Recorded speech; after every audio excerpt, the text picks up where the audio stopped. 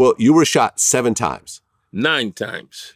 9 times. Twice in the head, 1 in the neck, 1 in the shoulder, 1 in the hand, and the rest of the shots was in the leg that broke my leg in 3 different spots. Okay. But not only were you shot, but everyone else in the room was shot as well. Shot, and they stabbed the girl like 4 or 5 times, and she was shot, also in the head. They left 6 people for dead that night. And the only thing they got from me is the money I had in my pocket was about $5,000, and I had a chain on my neck, I believe, that cost maybe like $17,000. And 3 people were killed in that 3 room? people died, 3 people lived. Myself, the girl lived, and my aunt's friend named Michael Lamar, he lived. Now, in the movie, it shows Alpo, killing the main guy, Not true. That set up the robbery. But that didn't happen. At all. No. Yeah. They did because that. The police... They did that for whatever reason. No, okay, so sorry, go ahead. They did that for whatever reason in the movie, but it did not happen. Right. Because ultimately, the police figured out who did it, and you actually cooperated with that investigation. They didn't figure out who did it. The night that they rolled me into the hospital. They rolled me in the hospital.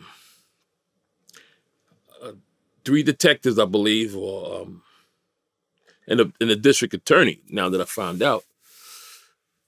They rolled in the hospital. I'm in the wherever they had me at, recovered wherever they had me at. They came in there. The doctors was trying to trying to save my life. They came in there, and they was like, "That we need to speak to him, and we need 5 minutes with him." The doctor said, "I don't think he have 5 minutes." Well, we're going to need those 5 minutes. The doctor left. Like I said before, I think we discussed this the last time. Yeah. And they came in. They was like, you're dying, right? There's no chance for your recovery, right? I can't hardly speak. I'm shaking my head, I guess, at the time. They took a tape recorder out. They put the tape recorder on my chest. We need to ask you a few questions.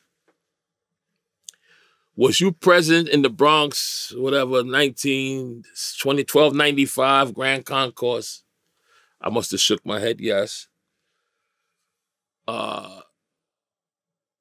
It was 6 people shot and they're all dead. You're the only one living. This is what they tell me. And we want to be able to catch these guys. You're the only one left. I must be shaking my head because I'm not talking. Then they asked me, could you speak? Then I said, yes. They showed me a pen. They said, do you know what this is? I said, a pencil, I guess, to see if I was like. They asked me, who's the president? I said, I think Ronald Reagan. They said, okay, cool. Do you know who shot you? I said, my sister's boyfriend. Do you know his name? Yes, Kevin. Do you have a last name? I don't think I even knew his last name at that time. Did he act alone? No, he had 2 others with him. Okay? Do you know what kind of gun he used? I don't know. I think one had a Uzi, I said. 38. I didn't know. I don't know. I didn't know what kind of guns they had. Didn't give a fuck. I'm really trying to answer the questions quick so they could leave so the doctors could save my life. I think I started going out, fading out around that time. Because I felt them, they touched my pulse.